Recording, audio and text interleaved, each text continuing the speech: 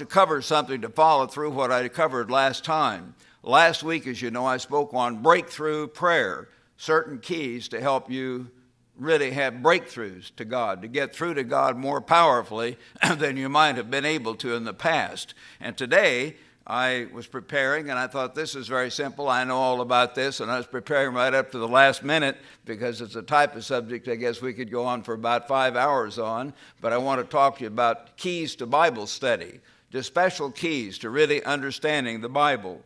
So this is entitled Vital Keys to Understanding the Bible. And I think it's important that we go into that in connection with prayer because, as I mentioned last time, and most of you realize this, you brethren and I, we cannot pray as profoundly as we should or as intelligently as we should if we don't also study the Bible. We've got to let God talk to us, and we've got to read those examples of prayer in the Bible constantly to know how we then should respond to God and how we should talk to God. And so the two go hand in hand, and I have had other thoughts in mind, of course, about prophecy or other doctrines or going through a book, but Mr. Davis suggested, and I asked one or two others as well, and they thought it was a very, very good idea to simply follow through with a sermon on Bible study. I'm not going to spend quite as much time on the general, normal things, let's call them, that we have written about and talked about, but it is important to review those keys, but we will do that briefly. Remember always, brethren, Luke 4, verse 4, Jesus Christ said, "Man shall not live by bread alone, but by every word of God." In one sense, that's the basis of all Christianity. You can say Christianity has a lot of things, of course. It's letting Christ live his life within us, as I bring out too. You can say Christianity is love, or love toward God and love toward man. It's all those things. But all that goes back to what? To the Word of God. Otherwise we wouldn't know the mind of God. We wouldn't have those other verses even to refer to. So we are to study the Bible. Jesus said, of course, we're to live by every word of God. And you cannot, and I cannot even start to begin to commence to live by every word of God unless we study the Word of God, not carelessly read it, but actually study it and go over and over it and make it part of ourselves. There's no way I can live by God's Word and really know what I'm doing unless I read this book regularly. Think about it. Compare one scripture with the other. Go over and over it until I can understand what God is trying to tell me. And you can't do it either. We've all got to study the Bible because it is, brethren, as you know, the revelation of the mind of the one who gives us life and breath. And I could go through a bunch of references about how William Tyndale and many other martyrs literally were burned alive or tortured in order to be willing to produce this book in our modern times into the English language. Other men in the past have gone through things. It was precious to them. They gave their lives to bring us the Bible as we now know it. And yet a lot of us take it for granted, and we will let days go by without even reading the Bible. And I'm saying this to you in this room, and I'm saying this to you brethren around the world who may hear this in the next 3 to 6 or 7 weeks later on. We as a church had better become the church of the book.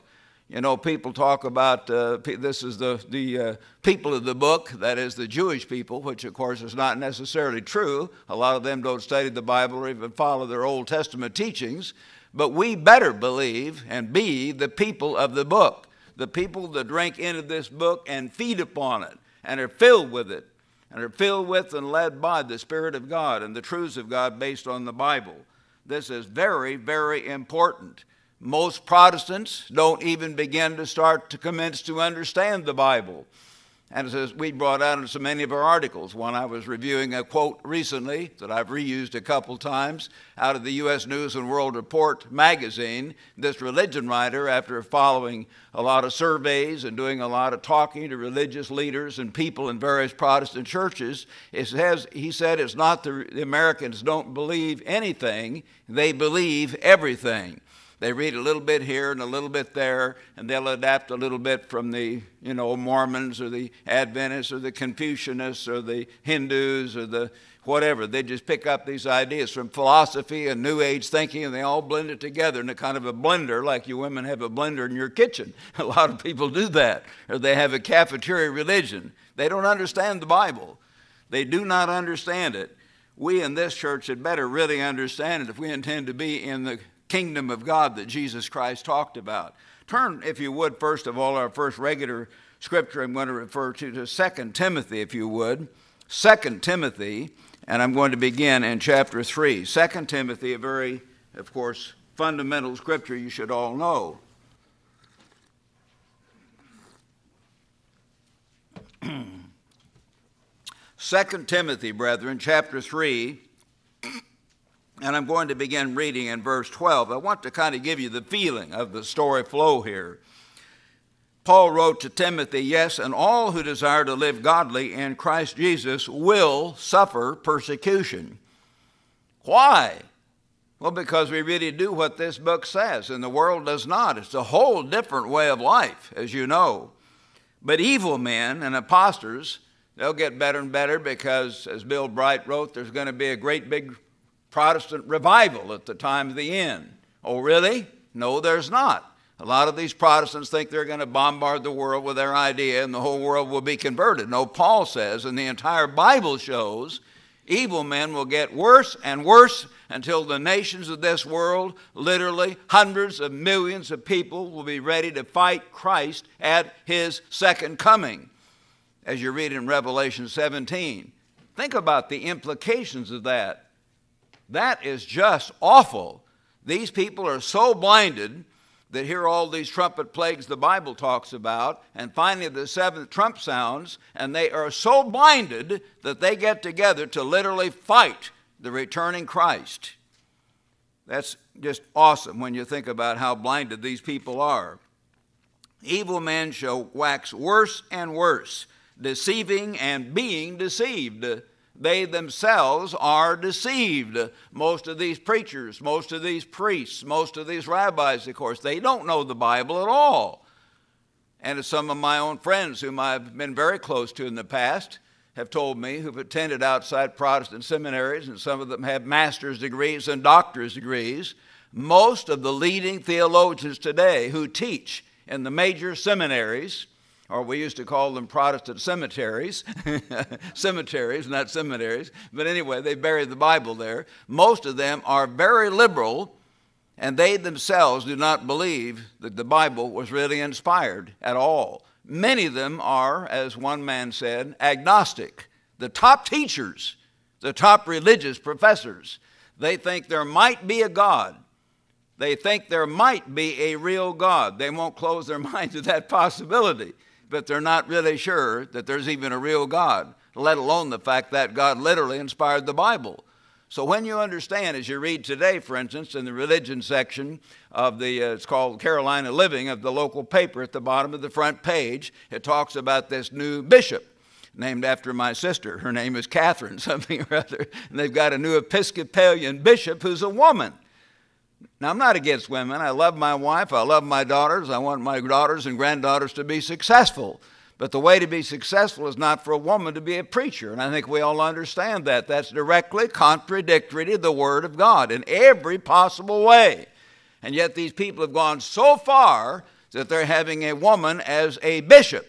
And they're having these homosexuals, these sexual perverts, as priests and ministers, and some of them as bishops in these Protestant churches.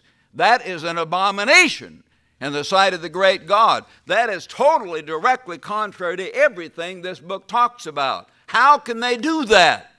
Because they simply trash the Bible. That's why they take the Bible and they hurl it into the nearest trash can, figuratively speaking. They care nothing about this, what this book says, unless it just gives them some sort of an inspirational feeling, and unless they happen to agree with some of its ideas in their own human philosophy. We need to understand it. I'm not exaggerating. That's the way literally thousands of modern ministers are, and millions of their followers, by their actions, by their fruits you know them. Is God blessing them? No. Their churches are coming apart. Their way of life is coming apart. This whole nation, which has on its coins, "In God we trust," it's coming apart. And God is beginning to intervene and shake this nation, such as he's never shaken any nation in modern history, along with the Canadians and the British and the peoples of Israel. So we need to understand that. It's not for no reason that's God going to do these things at all. They do not believe in the Word of God. They are deceived and being deceived. But as for you, continue in the things which you've been taught and assured of, knowing that from whom you have learned them, and that from childhood, he tells Timothy, and remember this was written to the young evangelist Timothy, and the only scriptures available to Timothy back then when Paul wrote this were the Old Testament, as we call it, the Torah, the Old Testament Bible. That's all they had. From childhood, you have known the Holy Scriptures, which are able to make you wise to salvation through faith, which is in Christ Jesus. All Scripture. And of course, later on, Paul refers to certain letters, certain phrases that Jesus gave as Scripture, and Peter refers to Paul's letter in 2 Peter chapter 3 as Scriptures. Paul has written, as in all the Scriptures, he says in 2 Peter 3, the New Testament is Scripture. All Scripture is God-breathed. Remember again that word, brethren, and the Protestants and their scholars, they all know that. That's what this Greek word means. Inspired, God-breathed. God directly dictated these words. These are not the vague ideas or something that might have been sort of generally come from God because he sort of put good feelings in these men's hearts and they somehow wrote something out of their imagination they thought might be good. Not that way at all. These words were directly God-breathed and is profitable for doctrine. The Bible is to teach us our ideas of truth, of the whole purpose of human existence and the way of life, for correction. And brethren, please remember that that's one of the major purposes of the Bible. But as I think about all my friends back in the Methodist church I grew up in, and I talked to some of them after I began to learn, did any of them ever change on any of those things? Not one that I'm aware of.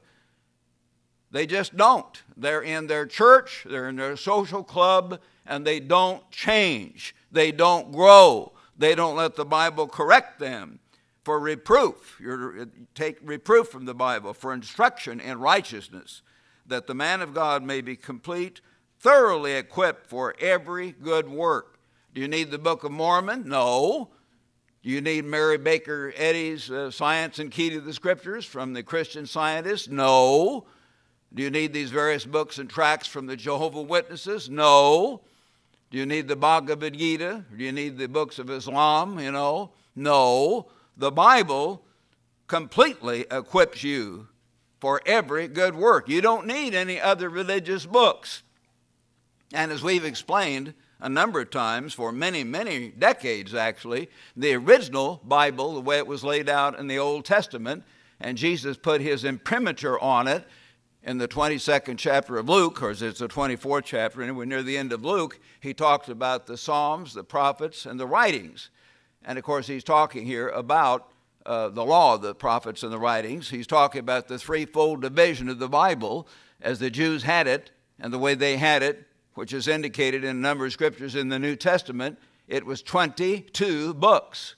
22 books. Get that if you haven't seen that and noticed it before. How many books in the New Testament? 27.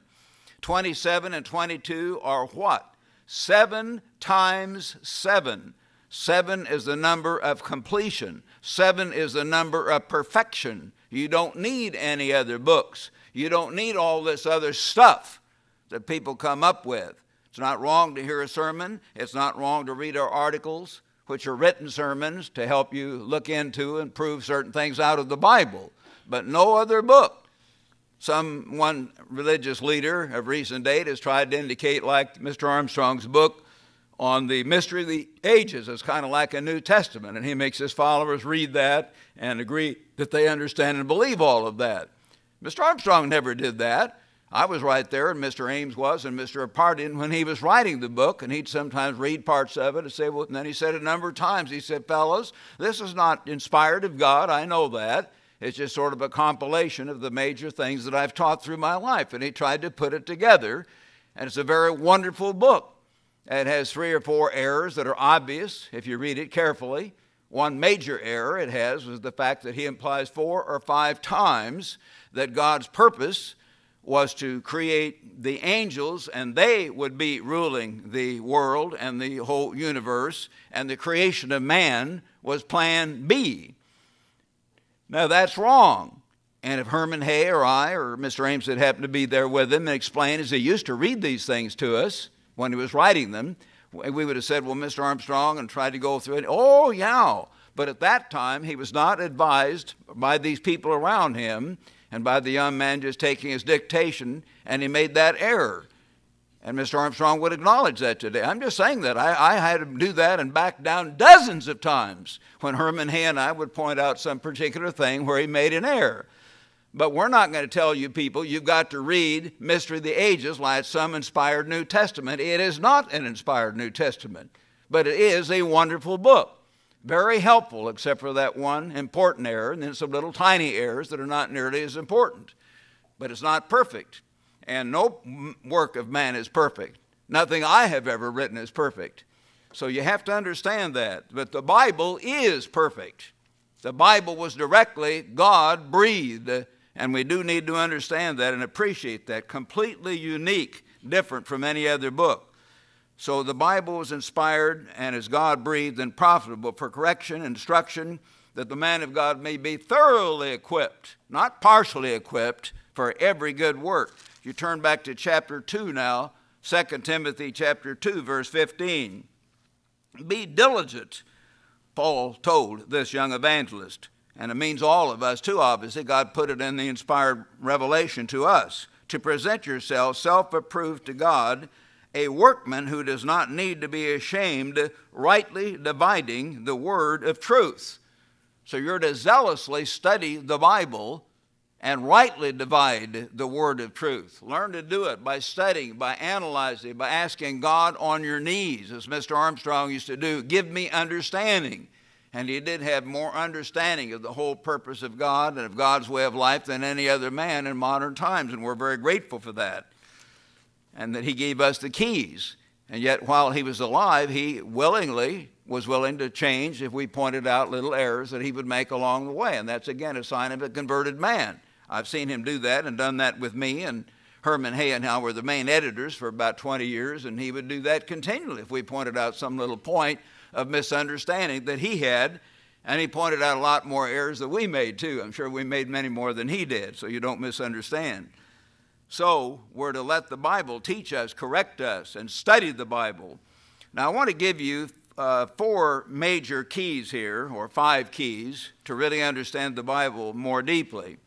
First of all, the first major key is to hunger for God, and study the Bible, therefore, and take correction. Hunger for God. Proverbs chapter 1 and verse 7. God says here, the fear of the ever-living one is the beginning of knowledge, but fools despise wisdom and instruction. And brethren, that's the starting point. If you hunger for God, if you have an awe for God, and you want to know the will of your Creator, and you're willing to listen then, and not be a fool, despise wisdom and instruction. You've got to learn not to do that, but to study the Bible and be willing to learn from it. Chapter 2, Proverbs 2, verse 1. My son, if you receive my words, not just hear them, but receive them. Think about them. Take them into your mind and heart. And treasure, get this, treasure my commands. You appreciate them. You treasure this word. Men have died to preserve this word. And you treasure my commands within you, so that you incline your ear to wisdom and you apply your heart to understanding. Yes, if you cry out for discernment, oh God, help me understand. And so you're in that fervent prayer crying out for discernment, you see. Passionate prayer about it. Please give me understanding. That's what God is indicating here. You cry out for discernment and lift up your voice, you see, in heartfelt prayer for understanding. If you seek her as silver, search for her as hidden treasures, then you will understand the fear of the eternal. You'll understand how to serve God and honor God and find the knowledge of God. What is the knowledge of God? Everything. Everything basic that you need to know as a human being to fulfill the purpose of your Creator, the purpose for which you're drawing breath. For the eternal gives wisdom. From his mouth come knowledge and understanding. So have that attitude as you study the Bible. That, of course, is very, very important, to have an attitude of teachableness, of deep humility and passion and willingness to take correction as you study the Bible. Willingness to learn something new. Willingness to change. The second major key is to use different methods of Bible study and different Bible helps. Now, we could and have in classes devoted whole classes to this, of course. And Ambassador, we don't have time to go through all of that in a regular sermon here. But just here's some things. In other words, the first way to study the Bible, methods of study, is to read right through. I just call it read right through, or the book method. In other words, get the New Testament, would be my recommendation, and read right through Matthew, and then Mark, and then Luke, and then John, and then Acts, and then Romans, and so forth. It might be good to remember the original inspired order that God had in the Byzantine text was Matthew, Mark, Luke, John, Acts, and the next book God put next actually was the book of James. Interesting how the early Catholic Church and later the Protestants put Paul's writings right after Acts, which kind of are confusing to people because you find Jesus talking about the commandments of God, and then you find Paul apparently changing things and putting them down. Whereas if you had stayed with the original inspired order found in the received text, the Byzantine text, then you would have James coming next, which would tell you to keep God's commandments, and you break one point of the law and you break them all, and telling you a way of obedience. James. And then you would have 1st and 2nd Peter, which tell you the same thing in essence. And then you would have John, the disciple Jesus loved, who says that over and over and over. If there's any progressive revelation, John would have done away with the commandments because he wrote last of all. But did he? No. He says, he that says, I know him and keeps not his commandments is a liar, and the truth is not in him. Remember that, 1 John chapter 2 and verse 4. He says back in chapter 5, verse 3, 1 John 5, 3, for this is, the Protestants say, you've got to have love. You just got to have love. Okay, let's have it. What is it? 1 John 5, 3, this is the love of God, that we keep his commandments, plural. Not Jesus' commandments. The antecedent, the word it refers to is God. God, not Jesus, although Jesus is God for the sake of argument. But for the sake of argument, Protestants who try to say Jesus had a different set of commandments, no, he did not. He did not. This is the love of God, that we keep God's commandments. And his commandments are not burdensome. They are not grievous, as one of the translations have it. They're not too hard. What's the one they pick on the most? We've given you this before, but it's good to think about it from time to time. The one they have the hardest time with is the Sabbath. And yet, brethren, as I've told you, when I was in Ambassador College for all those years, and Mr. Ames was and the rest of it, which was the commandment that was easiest to keep once people are generally keeping the commandments? Well, the Sabbath. Only one day a week you need to rest and to refrain from your own work and so forth. That's a lot easier than all day long telling an 18, 19, 20-year-old boy, don't ever lust, okay? Don't ever lie. Don't ever, you see what I mean? All day long, 7 days a week, 24 hours a day. That's a lot harder to keep that commandment in the Spirit than to keep the Sabbath. The Sabbath is one of the easiest commandments to keep. But the devil has a way of twisting things right around, and he tries to make it the hardest. So read right through the Bible. And if you start out with Matthew, then, of course, you read the Sermon on the Mount and all the scriptures that tell you to keep the commandments and so on. And it becomes very clear what Christ taught if you're trying to think, what did Jesus actually teach? Now, brethren, another point about that first method of Bible study, this is the method of Bible study employed overwhelmingly by Jesus himself and the apostles. How dare I say that? Well, because most of them did not have, in fact, practically none of them had the whole Bible. They didn't have the whole Old Testament, as we call it, all laid out, all 22 books. They would get the scroll of Isaiah or the scroll of this, and even then often have to go to the synagogue to read even that much. They couldn't turn back and forth. There weren't concordances. There weren't topical Bibles. They didn't have all these helps to zip around and grab verses here and there. They simply had to read through the book of Isaiah, and they had powerful memories back there. They had no TV to distract them, no radio, no computer, so they read and they studied, and you read about how they used to train the rabbis, and they drill and drill and drill and so on, so they would remember and even memorize vast portions of the Old Testament, because it was something they drilled on, and they didn't have all the distractions we have. But they didn't read a little bit here and a little bit there, so they read right through the book of Isaiah. They read right through in order, no doubt, the Torah, Genesis, Exodus, Leviticus, Numbers, and Deuteronomy. They just read right through. That was the main method of study. I think that's the best method, frankly. You get the whole picture. You get the overview. You get the flavor. And when you come to a certain passage, that you can't understand, often if you just keep on reading or read the book later on, then you get the understanding. For instance, back here in Matthew, I'll turn occasionally apart from my notes to something to illustrate a point. And this is in Matthew 16, as I remember. Turn to Matthew 16, and here at the end of the book, he says in into the chapter, Matthew 16:28, "Surely I say to you," Jesus said, "there are some standing here who shall not taste of death till they see the Son of Man coming in his kingdom." And I have even read commentaries who go on and puzzle, what could this mean? I mean commentaries. But all you have to do is just keep on reading. Just keep on reading. Remember, brethren, men divided these books into chapters. There weren't chapters back there anyway. It was just the long book of Isaiah, the scroll of Matthew. So you keep on reading.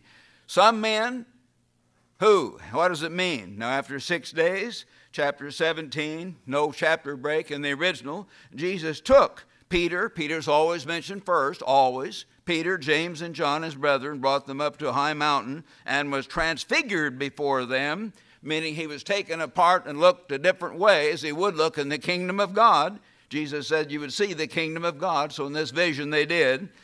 And his face shone like the sun, and his clothes became as white as light. And then they came back down, and they were wondering what all this meant. And down in verse 9, Jesus commanded them, verse 9, "Tell the vision to no one till the Son of Man is risen from the dead." What was this? Well, right away after Jesus said, "Some of you will see the kingdom of God," he took some of them, 3 of them, up, and they saw him in a vision as he will appear, you see, in the kingdom of God. Just keep on reading. Many times the Bible will just clear it up if you just keep on reading. But often people stop and they act confused. Well, what does this mean? Because they don't read the whole thing. They just read a little bit here and there. So that's a very important thing, the read right through method. And it gives you the overview, and frankly, it gives you the overall flavor of the Bible and the mind of God rather than skipping around. The second best method is subject study or topical study. And we can do that today so much more easily than they could, because we have concordances and we have topical Bibles like Naves, by the way, N-A-V-E. That's N as in noon, N-A-V-E apostrophe S is probably the best one, the best topical, Nave's Topical Bible. Very thorough and very good. It doesn't list everything Strong's Exhaustive Concordance has, but you don't have to go through near as many references to get to the truth on most subjects. Nave's Topical Bible is a good reference on that. So you can look up heaven, or you can look up hell, or you can look up law, or you can look up commandments, or you can look up Sabbath, or whatever. Now, the only weakness with some of those things is that Naves, or some commentaries, of course, don't agree with our teaching on that, so they may leave out key scriptures occasionally on those kind of subjects. Nevertheless, if you get a concordance, like Strong's Exhaustive Concordance, or even Young's Analytical Concordance, it will cover virtually all the verses on heaven or hell or immortality or whatever you're studying. And that will give you a quickie way to check up on what does the Bible say, all the Bible on heaven, all the Bible on the word immortality. Every place is used, there it is. Very fine method of Bible study to supplement the first approach, the read right through approach. The third way to study the Bible, or another way to be helpful, of course, is to use Bible dictionaries and commentaries and other Bible helps. And I don't always recommend, but just quickly to help you, there are many things we've recommended in our literature. I just giving you some of the ones that I found the most helpful. I recommend the New Unger's, U-N-G-E-R apostrophe S, the New Unger's Bible Dictionary. I think that's one of the best because it's conservative. It doesn't try to wander into all this liberalism. It's very helpful.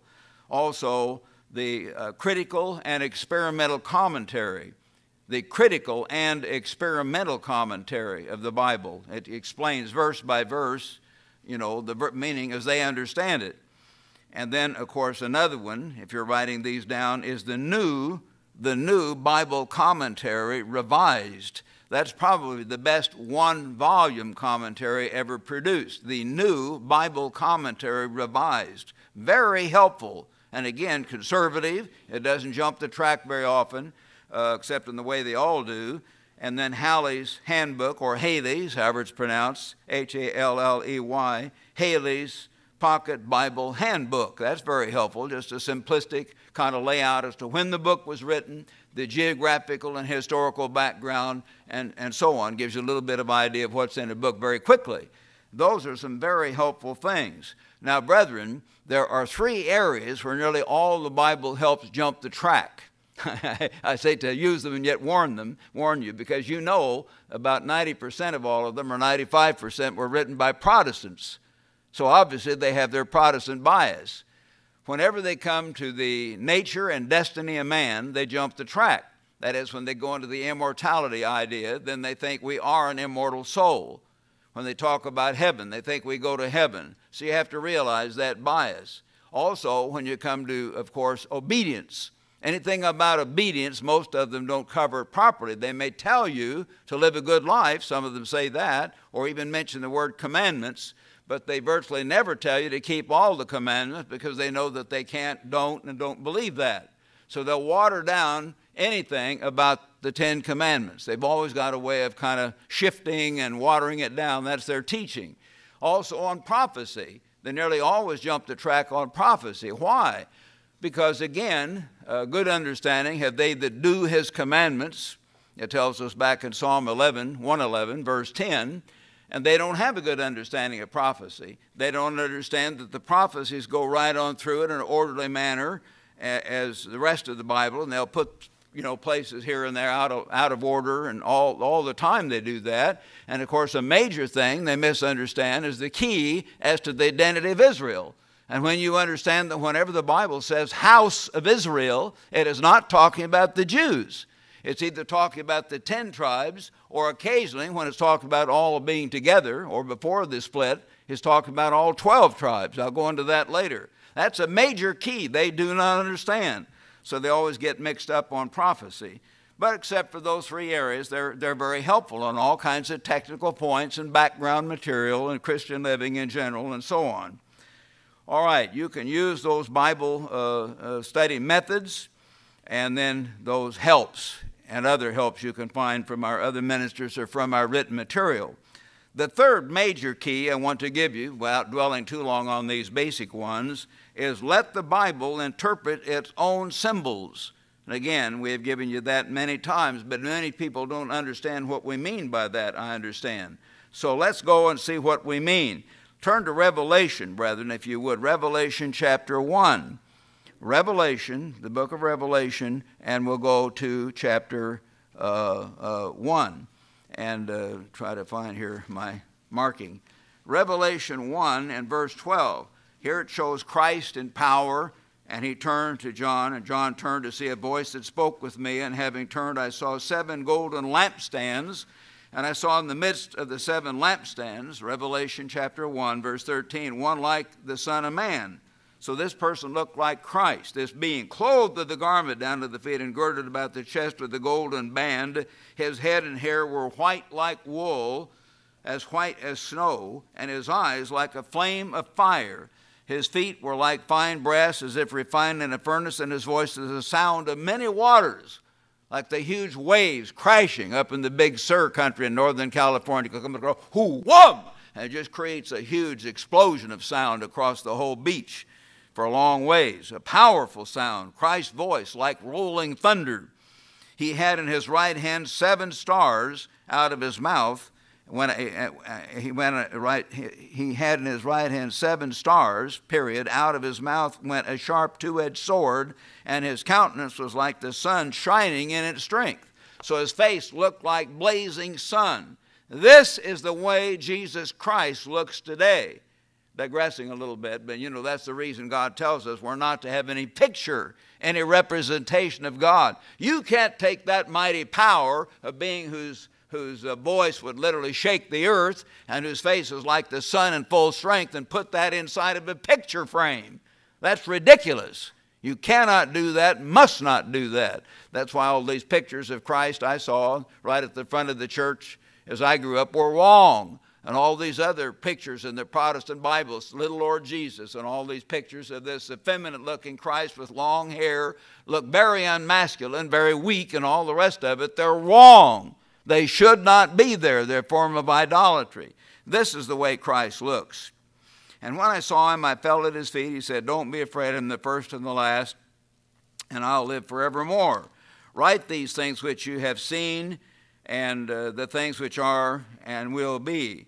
Then he says in verse 29, verse 20, the mystery of the 7 stars. All right, you look back in this chapter, and it says a little bit earlier about in verse 16, 7 stars. What are these stars?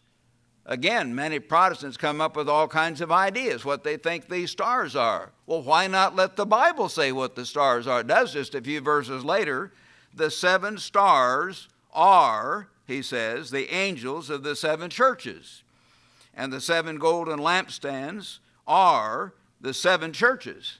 The Bible identifies it. It points out and identifies and explains and interprets its own symbols. Let the Bible interpret its own symbols. That is very important as a key. You read also in Revelation 12. Let's turn to Revelation chapter 12, if you would.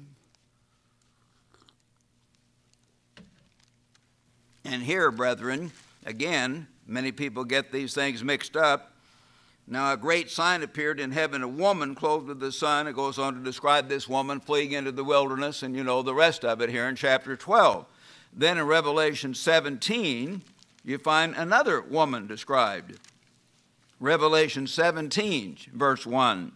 Then one of the 7 angels who had the 7 bowls, as which contained the 7 last plagues, came and talked with me, saying, "Come, I will show you the judgment of the great whore," as the King James has it, the great harlot, who sits on many waters.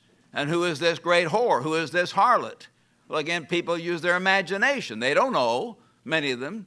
Well, let the Bible interpret the Bible. You read on and you see this is obviously a great religious system sitting on a great civil system, which, the Bible clearly identifies when you study it as the Roman Empire.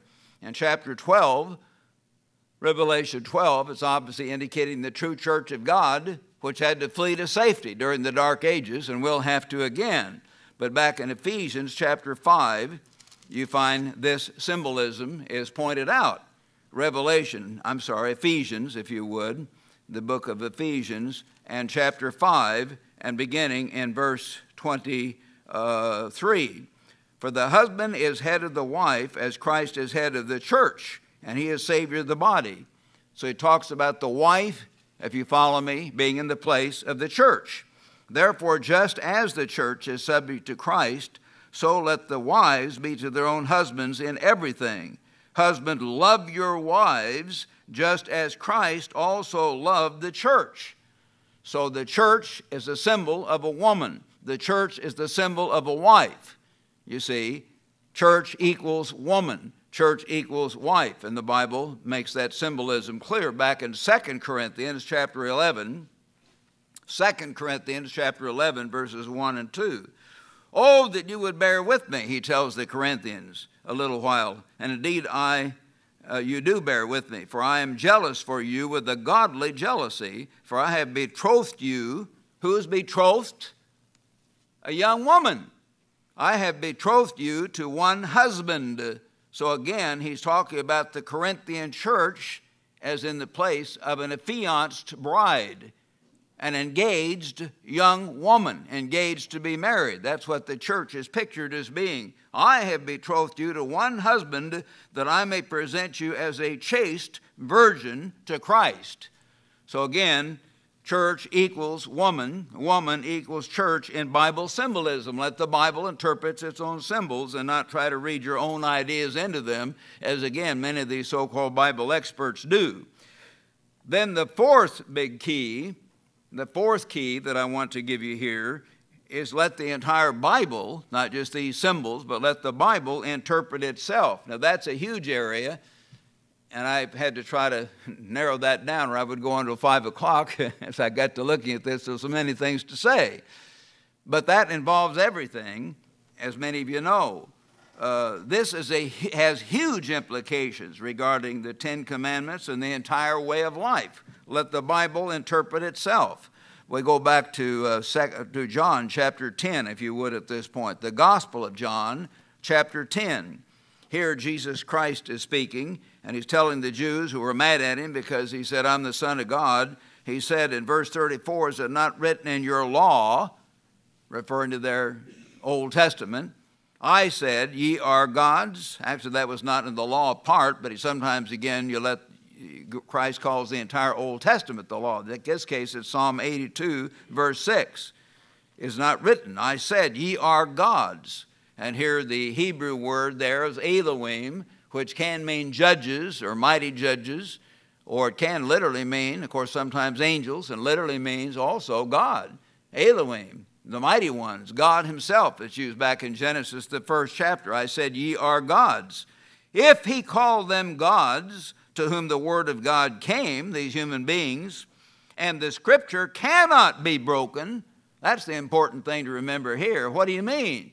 One scripture does not contradict another. Jesus on this occasion was talking to very religious Jews, and they said, you're blaspheming because you said this. And so they were trying to say, what does the Bible say? And you're saying something. You know, they believed in a God and believed in the Bible to a degree, at least at that point. And so he used their Bible on them. He said, the Bible itself says, ye are gods. And so here am I, backed up by miracles, he goes on to show. And how can you accuse me? Because I use the same symbolism. And the scripture cannot be broken. You can't contradict one scripture with another scripture. You can't do that. You can try, but when you look into the real meaning of the scripture, there's always an explanation. Always an explanation. In the Old Testament, it says, you know, when they committed fornication, so many thousand were killed, and the New Testament says something else. But when you look in the wording of each one, then you can read that one of those two passages, I'm not covering that now, but explains that it's not meaning all of them. You have to read the verses carefully, and they don't contradict each other when you understand them. They do not do that. The scripture cannot be broken. Do you say of him then, whom the Father sanctified and sent into the world, you are blaspheming because I said, I am the Son of God? If God himself said, ye are gods? If I do not the works of my Father, don't believe me. But if I do these works, if I'm performing miracles all over this part of the world and even raising the dead, you'd better believe, folks, he went on to show them. And he covered that part in a different way. But the scripture cannot be broken. So, brethren, understand that the Bible interprets the Bible. And the scripture does not contradict itself. And if the Bible says something clearly one time, then you'd better be awfully careful to try to say, well, it says something else over here. And yet the Protestant world and the Catholic world, they don't seem to get that. They just go right ahead and make the Bible, in a sense, contradict itself. Did Jesus have one teaching for the Jews and another teaching for the Gentiles? Is that what we read? Well, of course, God does not show that. He says back in Romans 2, verse 11, there is no partiality with God. Romans 2:11, no partiality with God. Is there one way to be saved, or does God have different ways for different groups? That's why, as we've said on this program, when we had one by Wally Smith, one of the people auditioning for Tomorrow's World, he had a fine program on the Great White Throne Judgment, or on the purpose of, is this the only day of salvation? And as I said in my program months ago when I gave one, there's not different ways up to heaven or different ways into the kingdom of God. God has one way. He says, you must believe in the name of Jesus Christ. That name is the only name given under heaven by which men must be saved. He doesn't have a different way for the Buddhists. He doesn't have a different way for the Mohammedans. Say, well, they just do the best they can over here and the best they can over there. They're all going to get to the same place. Yes, they will get to the same place, but it won't be the kingdom of God. It won't be God's kingdom. It won't be Christ's kingdom. Because he says there's only one way. And you don't have that. So you've got to understand the Bible does not contradict itself in all these basic ways. And yet, brethren, just thinking it through as you study and thinking about this as you hear other preachers from time to time and so on, does God contradict himself? Did he have one way for the Jew and another way for the Gentile? Well, quickly consider this thing you've heard us read, and I often go back and use this, perhaps more than anyone else, Matthew 5:17. Matthew 5:17, the Sermon on the Mount. Don't think that I came to destroy the law or prophets. I came not to destroy but fulfill. He says in verse 19, whoever therefore breaks one of the least of these commandments, doesn't make any difference which one you consider least, and teaches men so, he shall be called least in the kingdom of heaven. And other scriptures show he won't even be there unless he repents. You know, he just can't keep on breaking them forever once he knows better. But whoever does and teaches them, even the least of the commandments, he shall be called great in the kingdom of heaven. Then you read back in Matthew 19:17, you know, the young man came. Matthew 19, verse 17, good master, what can I do to inherit eternal life? And Jesus said in Matthew 19, verse 17, if you would enter into life, keep the commandments, plural. Begin to name some of them. Here's a whole bunch of Jews standing there. They knew what the commandments were. There are 10 of them. That's why, you know, we're often said, as James said, if you break one, you break them all. One point of the law. There are 10 points. Now, did God himself send along a young man later on to smash all that in the head and contradict everything Jesus told all those tens of thousands of people that he ministered to personally? Did he do that? Well, frankly, no. But again, they'll turn, as they often do, to many scriptures. I'll just give one, Romans, for instance. Romans chapter 6. Romans chapter 6 from the Apostle Paul. Paul wrote in verse 14, for sin shall not have dominion over you, for you are not under the law, but under grace.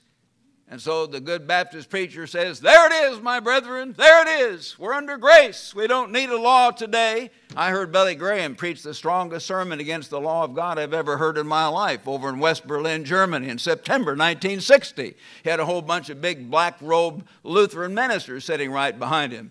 He said, tonight we don't need a law, we need a Savior. We don't need a set of rules, we need someone who died for us. We don't need someone to tell us what to do, we need someone to show us the way out. And he went on and on and on, because Martin Luther hated law. He thought he was getting away from the Catholic, catechisms and all that, and he got the law of the Catholic Church mixed up with the law of God.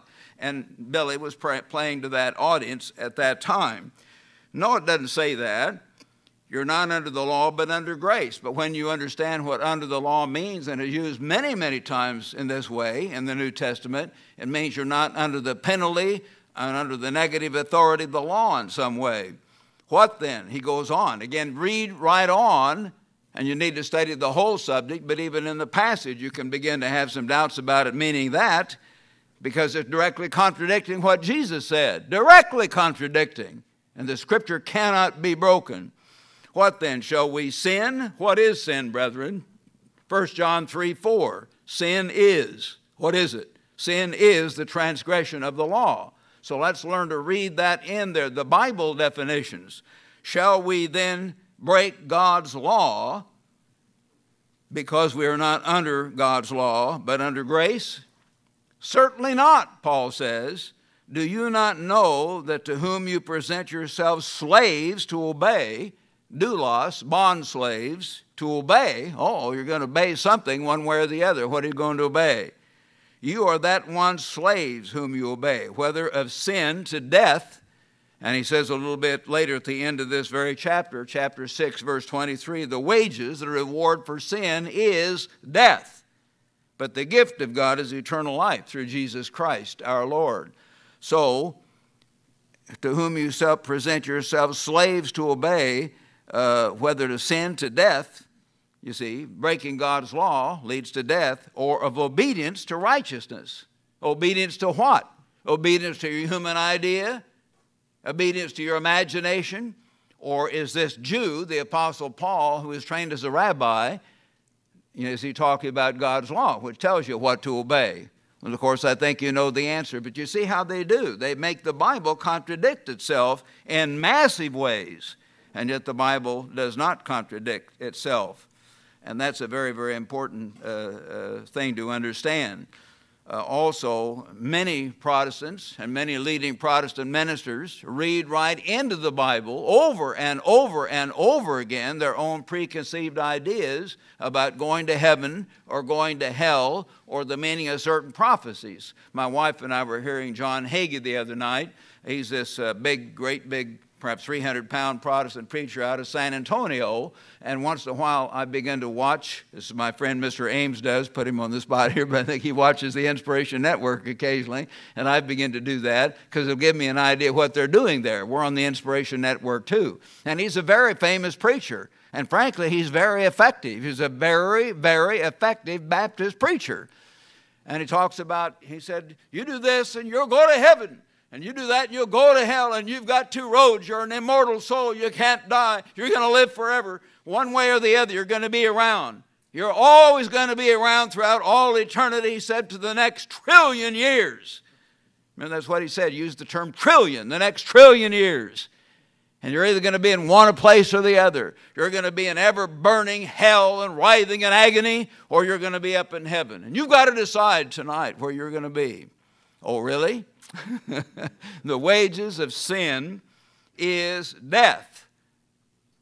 Is that eternal life in hellfire? Or does death mean death? He doesn't understand that, you see. And Jesus said in John 3:13, John chapter 3, verse 13, no man has ascended up to heaven. Oh, really? What about John the Baptist, whom he just said was the greatest prophet of all time?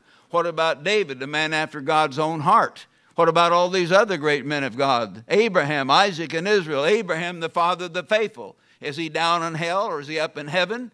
No. John Hagee is blind as a bat. Now, they just read their own ideas into these things, one after the other after the other. I'm reading his book, A Jerusalem Countdown, because I heard it's a very interesting book, which it is, giving some background about the Muslims in Jerusalem and his ideas. But, of course, it has a lot of errors scattered all through here. And on page 29, John Hagee's book, he says, if Iran, they're developing the atomic bomb right now, if Iran is not stopped in its quest for nuclear weapons, the Iranians will have them soon, and they will use them against Israel. If Iran is stopped, it will happen through military force. Only America and Israel have that power, because Russia is now helping Iran to develop their nuclear weapons. I believe. Why does he believe this? Well, frankly, it's just directly contradictory to the Bible. And he teaches us on his program. He has whole sections of his book later devoted to it. But here he says it quickly. I believe this military action will lead Russia. Get this. He says Russia will be bringing together a coalition of Islamic nations to invade Israel. The prophet Ezekiel paints that portrait clearly. Where does Ezekiel paint that portrait? In chapters 38 and 39. And he says we'll come to back in section 3 of this book, and where he goes into it in more detail. Is that so? Well, of course it's not so. The Russians and the Arabs are totally opposite. In fact, one of the big things the Russians are terribly worried right now is this rebellion in Chechnya, and all these Islamists are stirred up against them, and they have some clients, you want to call them, they're putting a lot of money into in the Middle East to can get their control of the oil. But basically, the Islamists, the Arabs, don't like the Russians, and they're not going to have any invasion with them at all. The Bible does not say that. But just to see what it does say briefly, which we had all night again, let's turn back to this passage. Turn back to Ezekiel 36. Does the Bible talk about the Russians and all the Arab nations or the Islamic nations coming down in a great big army together to attack Israel? And of course, he shows that's going to be soon, if it happens, before Christ's second coming. I already make that very plain. Is that what's going to happen before Christ's second coming? Or ever happen? No. Ezekiel 36, he says, therefore say to the house of Israel. And again, I want to come to this point later, but brethren, a huge key to understanding all this is to understand who the house of Israel is.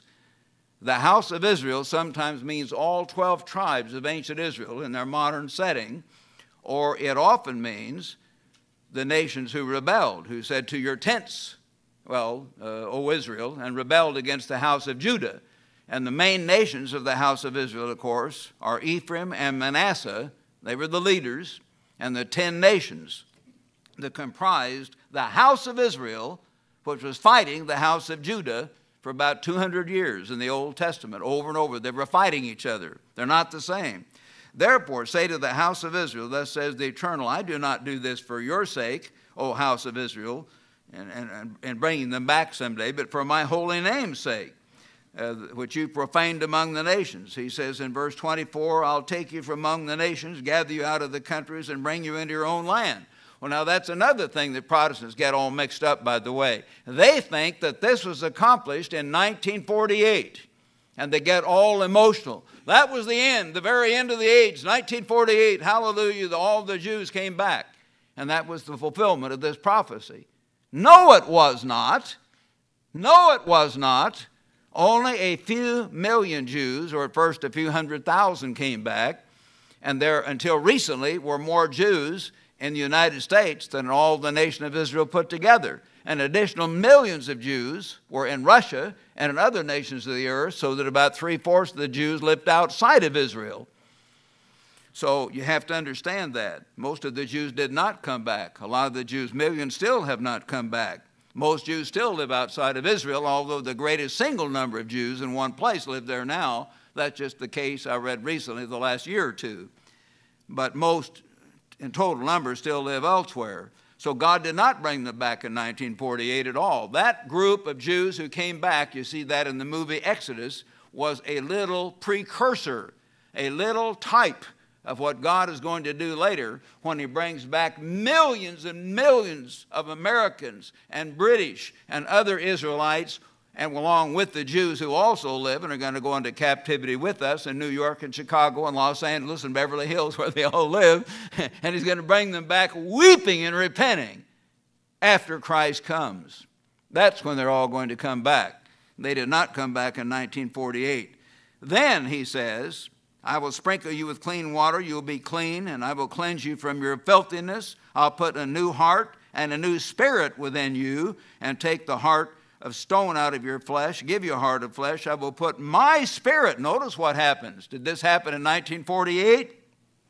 I'll put my spirit within you and cause you to walk in my statutes, and you will keep my judgments and do them. 1948?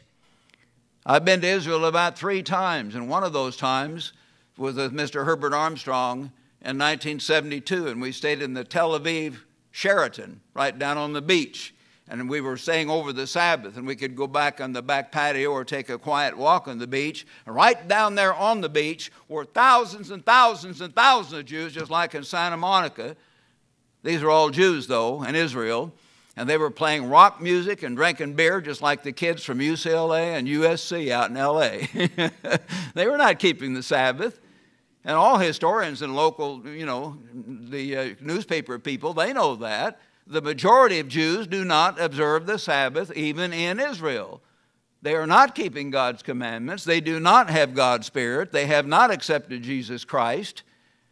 And they are not learning God's way. And as God goes on to show here a little bit later, he's going to rebuild them. This land that was desolate, verse 35, has become like the Garden of Eden.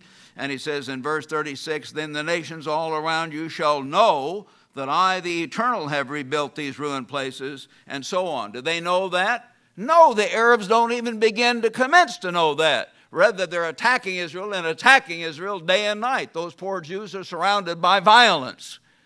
These Arab nations don't know that. This is going to happen after Christ's return. But, you know, Mr. Hagee does know that, and Jerry Falwell and Pat Robertson and all these famous guys, they don't know that. They are blinded. They don't get it. I'm not smarter than they are. It's just that God has not called them, but he has called you and me, and if they're right, then you have a whole series of very obvious contradictions. Very obvious contradictions. For God says when the Jews come back, or when all the Israel comes back in this prophecy, they're going to have peace, and they're going to have God's Spirit, and they're going to be blessed and so forth. No, they're not blessed. They're the most heavily armed nation on earth, and they fear day and night. They don't know when the next rocket's going to come into their village and blow them up. So it's a whole different picture. But God is going to bring them back later on and bless them. Then in chapter 37, and I won't read all this. Most of you know the story here. He has the valley of dry bones, and it shows how bone's going to come up to bone. And we know that that is perhaps typical of what he does when he brings Israel back. But the direct fulfillment, the final, is going to be all the house of Israel, typifying the whole world in the great white throne judgment. Verse 11, then he said, Son of man, here's the ultimate meaning of it, these bones are, this is what God interprets it, these bones are the whole house of Israel. Why does he say whole house? Well, it's not just the 10-tribed house of Israel. By then, all the Jews will be with Israel, and they will again be one people. He's going to bring them all back. And then he goes and shows that, and he talks about 2 sticks, and he says in verse 16, take for yourself, son of man, 1 stick, for yourself and write on it, for Judah. Okay, you have a stick or a piece of wood up here, you scribble on it, for Judah. This one represents Judah. And then take another stick and write on it, for Joseph, the stick of Ephraim. Get this, brethren, and all the house of Israel, his companions. Now, if you're taking notes, here's another key, because some of you may get mixed up on this from time to time. I used to, when I was first learning the truth.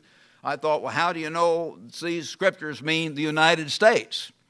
Which often do. And Mr. Armstrong said these are talking about us. How do we know they're talking about us? So many of them. Our people later on. Or sometimes bad things are going to happen in these scriptures as well, where it talks about Ephraim.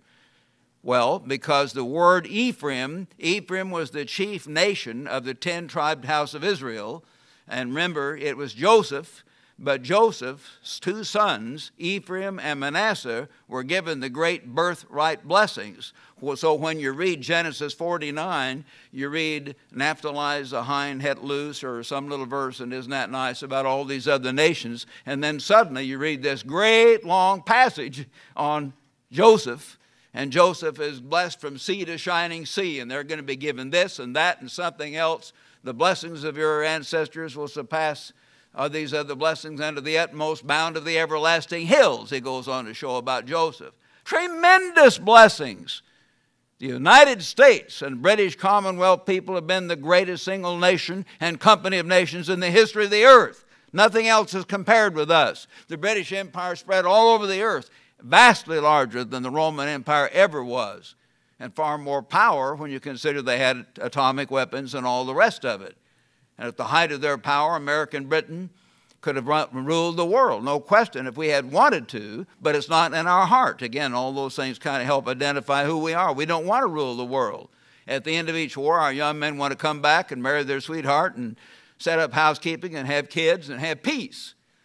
They don't want to go out killing people and ruling the world. But these other nations, their leaders often having the minds of wild animals, as God describes it, they would keep right on going and grind us down and put us in slave camps, which they're going to do in a few years. A different kind of mind. That's why President Jimmy Carter made so many mistakes. He's a good Baptist. He's a really nice fellow. He keeps working to help people, Habitat for Humanity, and, kind of a do-gooder, and that's fine. But he doesn't understand the Bible. It's hard for him to understand that the Russians and the Chinese are not good Baptists. Believe me, they're not. But he hasn't fully figured that out. There's a whole different mindset. This knowledge of who you are, your ethnicity. Yes, it's not politically correct to talk about that today, but you'd better learn that because it affects everything and is going to affect everything in modern times. So anyway, Joseph, being the chief nation of Israel, and Ephraim is the chief nation of Joseph because he showed that the younger brother will be greater than the older brother, Manasseh. Sometimes Ephraim is used as a symbol for the entire house of Joseph. That is Ephraim and Manasseh. And sometimes Ephraim is referring, in fact, to the whole 10-tribed house of Israel. You see what I mean? After they rebelled against the Jews. So he's talking about it in that way. The stick of Ephraim, and for all the house of Israel, his companions. Oh, Ephraim represented all 10 of them. So one stick was for Judah, representing the people of the descendants of Judah, one of the 12 tribes of Israel, and the Benjamites who went with them, and most of the Levites who went with them. That was the house of Judah. And the house of Judah began to fight the house of Israel for hundreds of years. They had these wars raging back and forth, and the Ephraim represented the 10-tribed house of Israel. All the house of Israel, his companions. So let the Bible interpret the Bible when you read these things. Then join them together into one stick. And he shows what this means. He said, verse 21, surely I will take the children of Israel from among the nations and bring them down to their own land, and I'll make them, verse 22, one nation in the land on the mountains of Israel. One king shall be king over them all, and they shall no longer be two nations. Israel and Judah, again, will be united as one people. And again, probably a lot of Protestant preachers get sentimental. Oh, isn't that wonderful? Jesus will be their one king directly. No, he won't. No, he won't. The Bible goes right on to show. He says there'll be one king, and at the end of verse 23, then they shall be my people, and I'll be their God. David, my servant, shall be king over them. So Christ will not be their immediate king. David, resurrected from the dead, will be their king. And they shall all have one shepherd, and walk in my judgments, and observe my statutes, and do them. And at the end of verse 25, my servant David shall be their prince forever. David resurrected from the dead, and certainly Christ will be their overall king. He will be King of kings, Jesus Christ. Who are the other kings? King David and many other kings ruling individual nations under Jesus Christ. So the Bible interprets the Bible on these things and helps you understand what these references are talking about. Then you go on to chapter 38. He's been talking about Christ coming back. And he says in chapter 37, verse 28, the nations will know that I, the Eternal, sanctify Israel when my sanctuary is in their midst forevermore. So he's showing the time setting. When in the time setting? When Christ has come back to earth, the kingdom of God is set up, and Christ is ruling all nations from Jerusalem. And there's a new temple right there. All right, now you introduce chapter 38. That's the next thing to happen. Now, the word of the Eternal. Is this some Russian war coming down before Christ returns? No. It's after Christ returns. Son of man, set your face against Gog, the land of Magog. Does that sometimes refer to Russia and the prince of Rosh? Yes. Meshach and Tubal, and prophesy against him. I'm against you, O Rosh, he says. I'll turn you around and put hooks in your jaw and lead you out and all your army and horses. And Persia and Ethiopia and Libya are with them, all of them, shield and helmet. These are other types of nations that are going to apparently cooperate with them. And that would include the ones that would cooperate with them would be the Iranians, who are Shiites. But the majority of the Arabs are Sunni Arabs, not Shiites. Gomer, Togarmah, other areas that refer to that area, the former Soviet Union. He says in verse 8 is the key, and after many days you will be visited in the latter years. See, this is after Christ comes. In the latter years you will come back into the land, notice, of those brought back from the sword. They have already been brought back from the sword when this happens, and gathered from many people on the mountains of Israel. And now all of them dwell safely. Oh, really? All these people of Israel are now back in the land. They've been brought back weeping and repenting, as it tells us back in Jeremiah 31. They come back weeping and repenting, and Christ brings them back and puts them in cities. And it's the land of unwalled villages, having neither bars nor gates, because Christ is here, and they're not afraid, and the kingdom of God is beginning. That's when this takes place.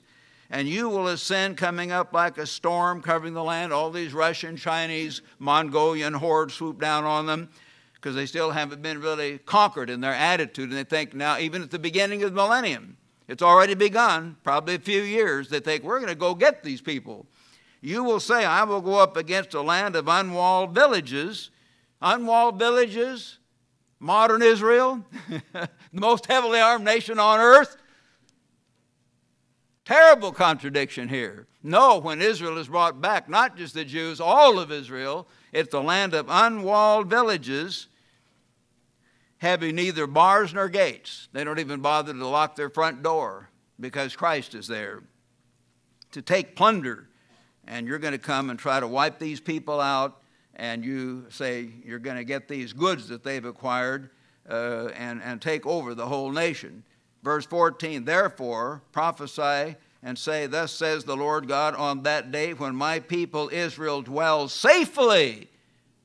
The Jews don't dwell safely, but the house of Israel as a whole hasn't even gone back yet. When you dwell safely, you will not know it. Then you will come out from your place out of the far north and bring this massive army, and you will come against Israel like a cloud. Verse 16, it will be in the latter days that I will bring you against my land. So this is right down in the area we call Palestine today, when all Israel has been gathered back there, so that the nations may know God has crushed the beast power headquartered in Rome and Jerusalem by that time, and crushed them. But the Russian, Mongolian, Chinese hordes further east never got a direct crushing from God. And so they, in their arrogance, start coming down here. And God says, okay, I'm going to deal with you now. And he humbles them directly at this point after Christ's second coming. And what shows once more who is God. Because even then, if it's thousands of homosexuals and women's livers and many other living on over beyond the tribulation, and if they begin to mutter, and suddenly they realize they're in danger, mortal danger, of this vast army, and then the great Creator intervenes once more and shows, I am God, and literally it takes them 7 years to bury the bodies, it's going to be a very humbling experience, even to the people of Israel, some of whom may start to begin to mutter and murmur against God and not be willing totally to learn God's ways. And certainly this vast army coming against them will not have known God. So he says, I'm going to deal with you that you may know me, and when I am hallowed in your sight. And so he shows how this is going to happen. And then he goes on to describe more about it. And then he says in verse, not 7 years, but 7 months, chapter 37, verse 12. Chapter 37, verse 12, for 7 months the house of Israel would be burying them. Can you imagine that? Apparently thousands or tens of thousands of men out digging graves to bury this vast army. This is after the millennium begins, and they're going to come swooping down. And then he says, at that time, in verse 21, I will set my glory among the nations. All the nations shall see my judgment. See, he's going to show the world one more time who is God. They're going to be willing to listen finally and be humbled, which I have executed in my hand when I have laid on them, so that the house of Israel shall know that I am the ever-living one, their God, from that day forward. The Gentiles, okay, the Russian, Chinese, Mongolian horde, and some of the Iranians and a few others have joined with them at that point, shall know that the house of Israel went into captivity for their iniquity. They will then recognize that God did put us in the captivity they will have heard about, because the Germans and the Europeans will have done that. They've been on the periphery. But now it'll all begin to dawn on them when Christ comes back and sets up his kingdom. They're going to learn why it was done, why we went into captivity. for their iniquity, because they were unfaithful to me. Therefore I hid my face from them. And my brethren, lots of these people who are blind and deceived and even arrogant and are getting into their iniquity, and as the latest bulletin brings out, it's terrible to even think about it, but now they're talking, as you know, and read about that news section about animalism and bestiality. Now there are whole groups advocating that in various parts of the world. First, fornication, adultery, then homosexuality. Then what's the next level? What's the next thing you can get into? Animals. Our nation is sick. Our Western world is sick. And God's going to shake us like a rag doll to wake us up. So he says they're going to finally know who I am. And the Gentiles shall know the house of Israel went in because of our sins, and he hid his face from us. He will not hear the prayers of these people who have not been obeying his commandments. I gave them into the hand of their enemies, and they all fell by the sword. And then he says, verse 25, therefore says God, now I will bring back the captives of Israel and have mercy on the whole house of Israel and be jealous for my holy name after they've borne their shame, when I brought them forth from the peoples and gathered them out of their enemies' hands. Verse 28, then they shall know that I am the eternal their God, who sent them into captivity among the nations, but also brought them back into their own land and left none of them captive anymore. So by this time he will have brought them back. And I will not hide my face from them anymore. Thank God for that. Finally, when these good Baptists and people around here really repent, God will hear their prayers, and he will bless them and guide them, and they'll understand. And they'll say, wow, I just didn't realize that. Because most of them don't, of course. They've had false ministers, they've been blinded, and they don't understand. So then he's going to help them understand. And I will not hide my face from them anymore, for I shall have, you see, as he brought them back, poured out my spirit on the house of Israel, says the eternal God. This is what happens after Christ returns, not before Christ returns. And, of course, these men and their writings and their imaginations get all these things mixed up. All right? That is a major key. Now, the next final key, key number 5, is Israel's identity. To really understand the Bible, brethren, please go back. And you brethren around the world, if you have any doubts or if it's not real clear to you, please, for your sake, go back and read and reread Mr. Ogwen's wonderful booklet describing the United States and Great Britain in Bible prophecy. Read that booklet, study that booklet. Dr. Monell has been giving us additional information, and will continue to do so in articles and sermons as he's looking into this as a special hobby also, which is very important. This identity that the house of Israel and the house of Judah became two separate peoples, and the house of Israel, led by Ephraim, are peoples of the United States and the British Commonwealth nations today. We have been given the greatest blessings of any peoples in human history. We are that one great nation and that great company of nations described over and over again in the book of Genesis. We are that people that God said he would give the gates of our enemies to us, and he's done that. And as I've described several times, most of those gates are gone. We're already going down the toboggan slide, and the slide is getting deeper and deeper as we go along. So let's understand. It's a tremendous key to understand that. This key helps us know who we are and to understand our present world condition. This key helps us avoid the misunderstandings about 1948, about Russia coming back early, and all this other stuff. This key helps us give the Ezekiel warning to our people so they can be told who you are and wake up while there's yet opportunity and apply the scriptures to us and to our people properly, which the world cannot do. If Pat Robertson understood it, he'd probably have a lot of it on his, 700 Club and maybe more effective. He's got more money. He's got more equipment. He'd put it out there with film clips and make it exciting. God help us to do that more as God gives us the effectiveness. May not be his fault. Some of those guys are not called. But we do understand, and we've got to warn our people. And this understanding of who we are helps us understand thoroughly about 1/4 of the entire Bible, which is prophecy. Jesus said we're to live by every word of God. So let's understand and appreciate what we have.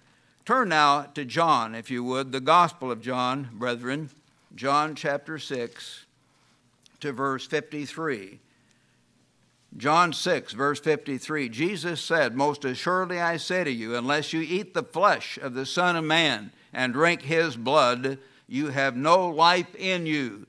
Whoever eats my flesh and drinks my blood has eternal life, and I will raise him up at the last day. For my flesh," again, the Bible interprets the Bible. You see, you can say, well, you have eternal life already? No. You have it in you through the Holy Spirit, but he goes on in the last half of the verse to say, I'll raise you up at the last day. Keep on reading. The Bible interprets itself. For my flesh is food indeed, and my blood is drink indeed. He who eats my flesh and drinks my blood abides in me, and I in him. If we drink into this book, if we feed on Christ, he lives in us. And apart from that, brethren, he cannot live within us because we don't have his thoughts. We don't have his mind. This is the revelation of the mind of God. It is powerful. It is magnificent. Many, many thousands of men and women have died directly or indirectly to preserve this book, and we should be very grateful for it. As the living Father has sent me, and I'll live because of the Father, so he who feeds on me will live because of me. We've got to feed on Christ by studying and really studying and going over this book and reading it regularly. In verse 63, it is the Spirit who gives life. The flesh profits nothing. No, it's fun to watch TV. It's fun to go to the movie. It's fun to buy another car. It's fun to eat more. It's fun to do this and that. Yes. Is that going to save you? No. It's all gone pretty soon. It's all gone. So he says, these things profit nothing, these things of the flesh. The words that I speak to you are spirit, and they are life. They will live forever. And if they live in you because you feed on Christ, study Christ's word, study the Bible, drink in of it, masticate it, chew it, turn it over in your mind, meditate about it, pray about it, act on it, you also will live forever.